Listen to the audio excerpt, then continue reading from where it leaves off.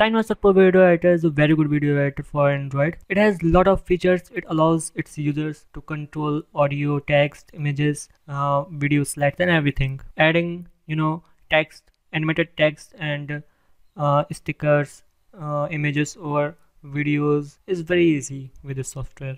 Changing the speed of the video is very easy. There are lots of transition effects in this software like 3D transition, swipe, fades, and more. A variety of themes and animations and visual and audio effects are also there to be added. And you can share your video on YouTube, Facebook, Google Plus, Dropbox, and more. YouTube, Facebook, Google Plus, Dropbox, and more.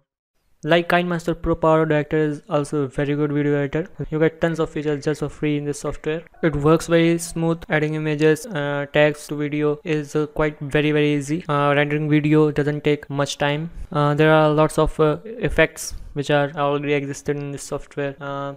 Just like KineMaster Pro, there is watermark which you cannot delete from the video until you purchase the paid version. Still, for free you can have lots of its features. Viva